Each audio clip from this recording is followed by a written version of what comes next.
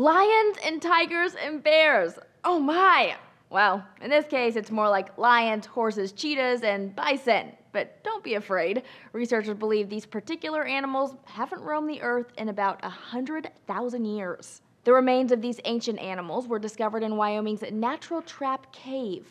Located in Bighorn Canyon National Park, the Natural Trap Cave is about 80 feet deep and 15 feet wide at the entry. Over 30,000 specimens have been collected from the cave over the years, mostly from extinct animals. Among those, the North American lion, one of the largest cats ever to exist. It's believed to be about 20% bigger than the modern-day African lion.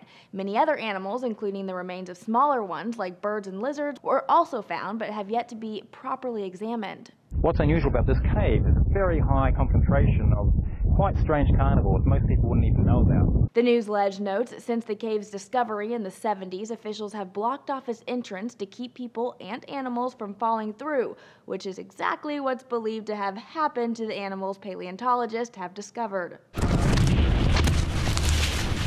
Over the millennia, thousands of animals have fallen to their deaths. Preserved below the surface are bones dating all the way back to the Ice Age. As fossils are discovered, researchers from Des Moines University bring the bones back to be examined, but there's something very special about the preservation of these fossils. As Viral Global News reports, the cave's cool and moist atmosphere aided in preserving the bones, many of which were found buried safely under about 30 feet of sediment. The temperature proved ideal for ensuring the DNA remained intact over such an extensive period. One researcher told CNN some of the bones we're finding there have collagen in them. That's where you can get the ancient DNA.